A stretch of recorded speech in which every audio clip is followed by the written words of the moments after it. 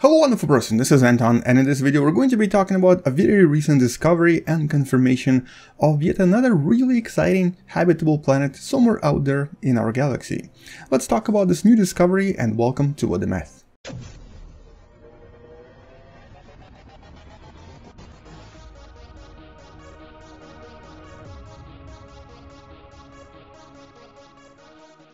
So in the last few years we've discovered quite a lot of various exoplanets, and one of the main reasons for the new telescope known as TESS, that orbits around our planet Earth and looks at every region for about 27 days every single time, essentially is to try to discover as many habitable planets around our planet very close to the solar system as it possibly can. Now, in the last few years, it already has discovered several potential targets. We usually refer to them as TOI, or TESS Object of Interest, and in many of these cases, these planets were somewhat exciting, but not entirely, as you would call them, habitable.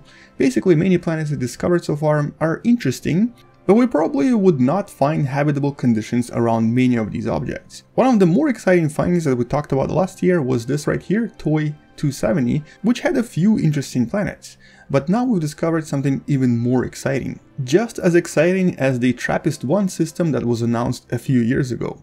So essentially, this new system known as TOI 700 was discovered to have 3 exoplanets passing in front of the main star by looking at this for about 11 months. And it was recently confirmed with another telescope known as Spitzer telescope that you can see right here that's about to end its mission. So essentially this discovery and this confirmation was one of the last things that it's going to do, and actually one of the greatest ones as well. But what's interesting about these 3 planets discovered and confirmed is that they seem to be all very Earth-like.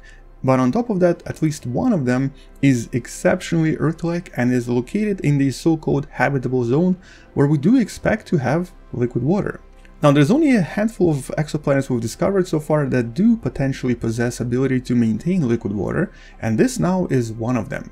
Now let's actually go and try to recreate some of these planetary parameters by using the Universe Sandbox. So first of all, the star itself, known as TOI 700, is what's known as a red dwarf. So basically it's an M-type star. Now these are normally not particularly hospitable to, well, anything really. A lot of these so-called red dwarfs are often what we call flare stars. The best example of the nearest flare star to us is actually the nearest star to us, Proxima Centauri.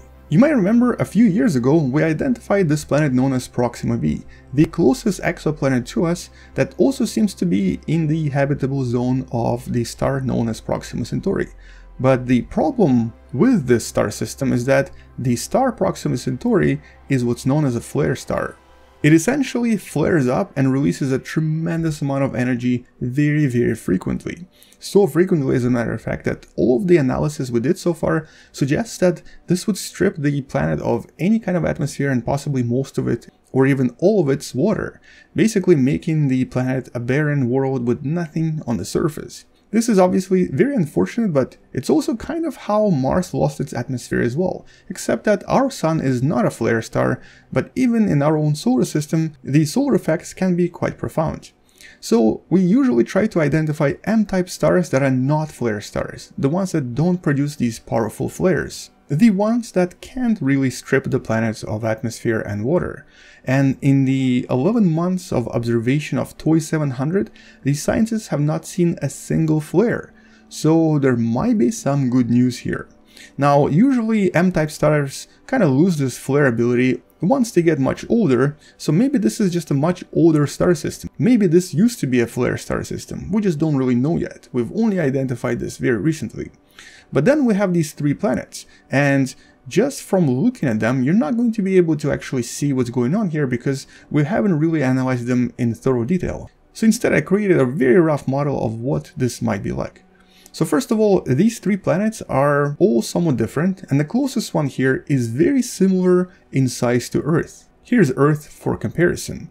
The problem is that this planet is also much closer to the parent star and receives just as much radiation as Mercury does. So in that sense, it's very likely a very hot world, unless it has some strange atmosphere that prevents that from happening. But in terms of mass and in terms of size, it's extremely similar to our own planet. In that sense, it's probably very similar in density as well. We do need to investigate this a little bit more, but for now, it does have very unusual Earth-like properties. The second planet, Planet C, is very different. It's very likely some sort of a gas object, or possibly something similar to a super-Earth, because both the size and the mass of this planet are much larger than planet Earth.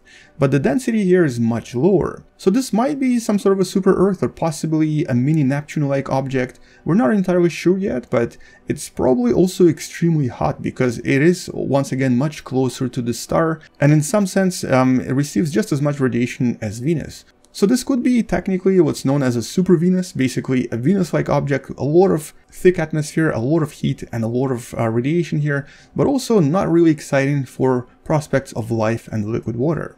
And so really it's this last object here, known as TOI 700d, that seems to be located on the outskirts of the so-called habitable zone where liquid water could technically exist. That gives us the most promise.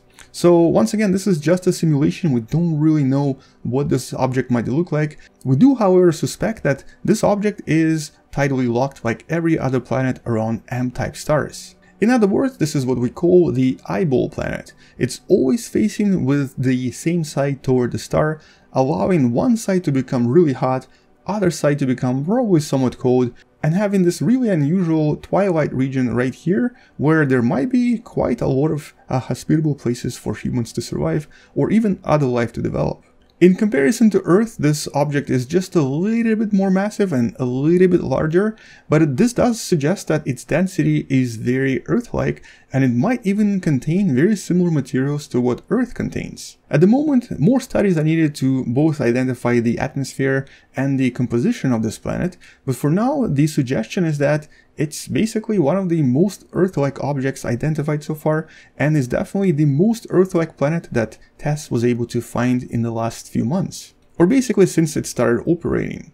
So it's a very exciting object. It's definitely one of the most exciting planets discovered in the last few years, and it will probably have a lot of follow-up studies identifying what's happening here. But to help identify specifically what's happening on this planet, NASA has actually created at least 20 different models of what type of an object this might be.